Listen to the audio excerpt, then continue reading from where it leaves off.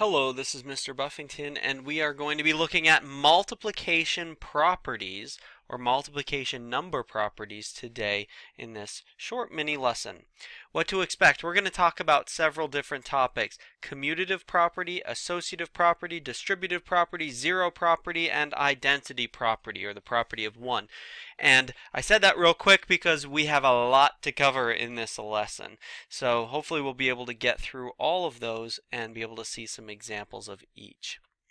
Commutative property. We've talked about this one in a previous lesson where we talked about commuting meaning to move, like when you commute to work.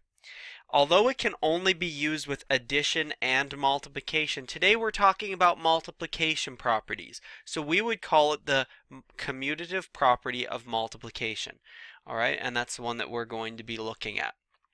So the way that it works with moving numbers or commuting numbers back and forth would look like this. 3 groups or 4 groups of 3 is the same as 3 groups of 4. So 4 times 3, which would look kind of like this, is the same thing as 3 times 4, which would look like this. So our commutative property just tells us what we already know. 4 times 3 is 12, 3 times 4 is 12. You can move numbers back and forth when you're multiplying. Remember, with the commutative property, you are moving things around. That is a key part of knowing if it's the commutative property.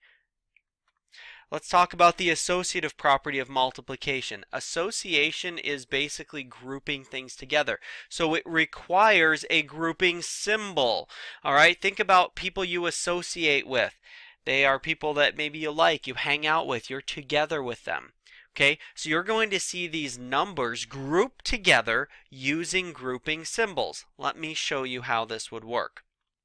If I had the question 4 times 2 plus 5, instead, I would multiply that like this. 4 times 2, and that gives me 8, and then 8 times 5, which gives me 40.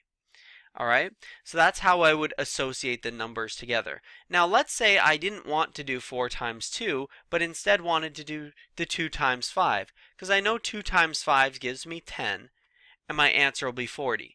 Notice that it's the same answer, but the association of the numbers, or using the associative property with multiplication, means we can do some of the easier multiplication first, like if I recognize 2 times 5 is 10, and I like multiplying times 10, that's easy, then I could just go ahead and switch it out like this. Okay, so it's sometimes easier to move the grouping symbols. In this case, I'll show you one more example. If I had 8 times 2 times 5, again, just shift it over and do the 2 times 5 first, so that now I'm multiplying times 8. It's a way to group numbers together to make your life a little bit easier. Key thing to remember with associative property is that you will have grouping symbols that you move. The grouping symbols move, the numbers stay in the same order. Look at that, 825, 825. The numbers stay in the same order, but the grouping symbols move. All right, distributive property.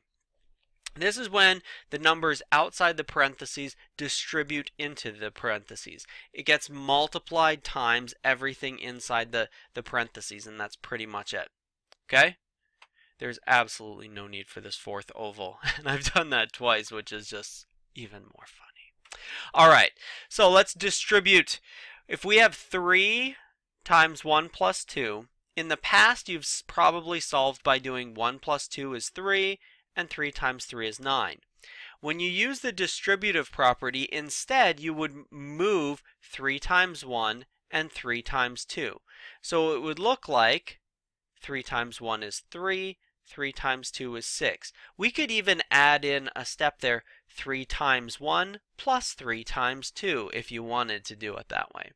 But you'll notice it gives you the same exact answer, and that's the point. The distributive property is a true property that will work and will sometimes in the future make sense to use. Right now, just want you to recognize it's when you're multiplying what's outside the parentheses times everything inside of the parentheses. All right, our last two properties. The zero property. I want you to look for a pattern here. 20 times 0 equals 0.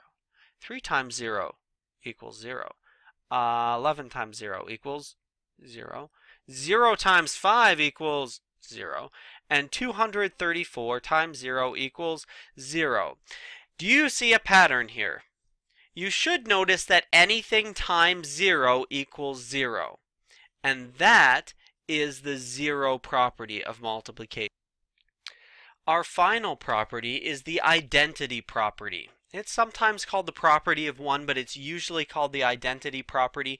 And we're going to, again, look for patterns. 15 times 1 is 15. 8 times 1 is 8. 1 times 1 is 1. 1 times 9 is 9. 3, 4, 5 times 1 is 3, 4, 5. Anything times 1 gives you the original number. That is the identity property, or the property of 1. All right? It's a property that basically shows you the original number over again. All right?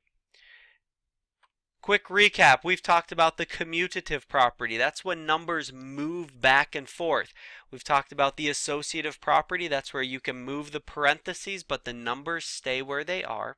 The distributive property is when you move, or when you take what's outside the parentheses and you multiply it times what's inside the parentheses. So 4 times 7 gives you that 28, and then 4 times 2 would give you the 8. The zero property is anything times 0. That's pretty easy to remember. And the identity property, or the property of 1, is when you have 1 times a number giving you that original number. In this case, sorry, that's cut off there. 1 times 6 is equal to 6. Hope that lesson was helpful for you. Have a wonderful day.